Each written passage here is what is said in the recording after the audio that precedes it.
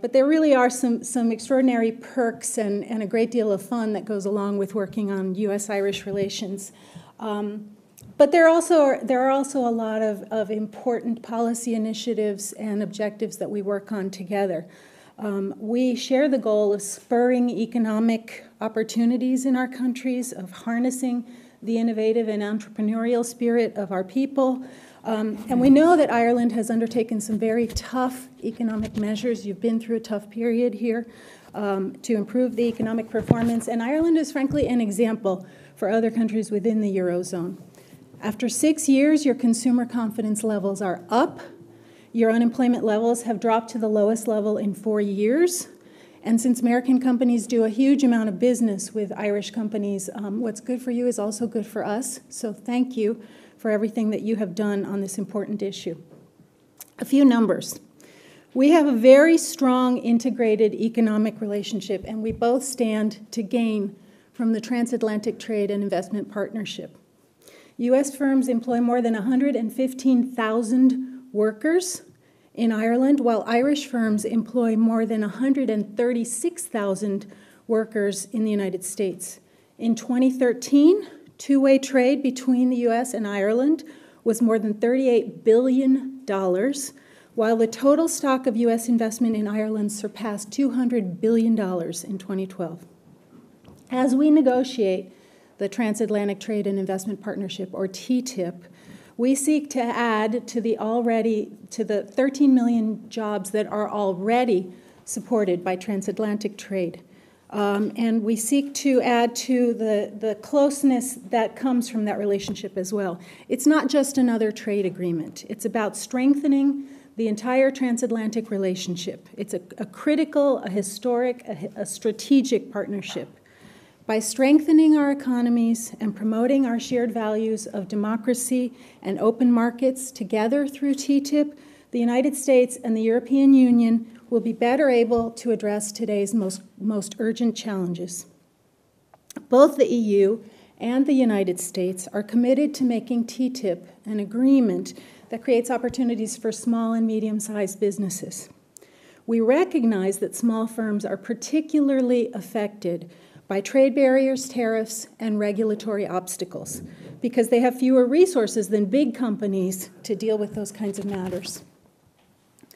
With Ireland, the United States nurtures startup companies and collaborates on cutting-edge renewable energy technologies such as smart grids, and I am looking forward, I'm going to be visiting, what's the name of the place?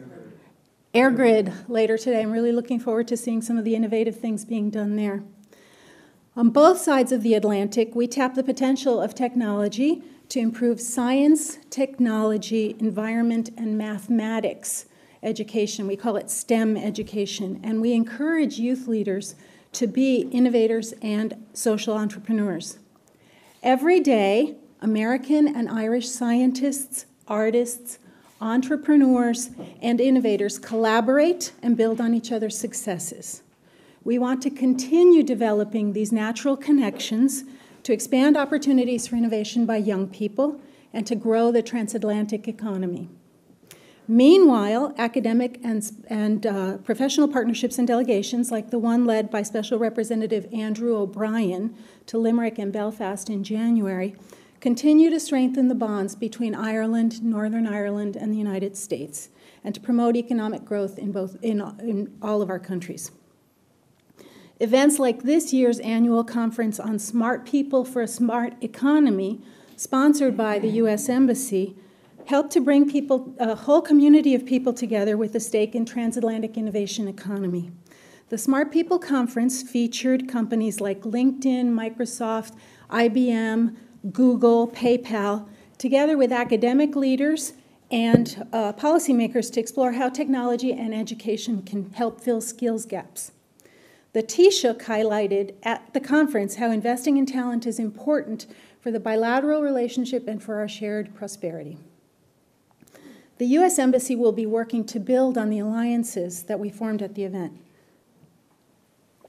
We will facilitate progress on a range of topics, from encouraging more women to pursue STEM education, to ensuring data privacy, to innovating new approaches to education and technology, and to creating an ecosystem for this to thrive. Now, in addition to all of these economic and innovation issues, we also coordinate and collaborate with Ireland on global issues. Together, the United States and Ireland and Europe more broadly, European Union more broadly, are working together to meet shared objectives and common goals. One example of how we're partnering together with Ireland on these issues is the work that we've done on food security and mother and child nutrition, something that I know that IIEA's Tom Arnold has been very involved in.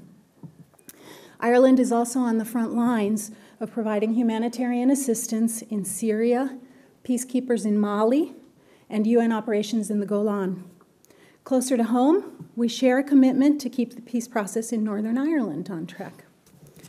A word on Ukraine.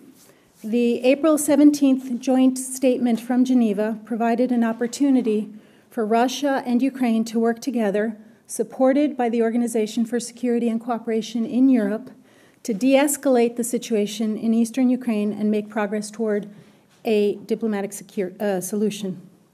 We have been encouraged by the Ukrainian government's follow-up.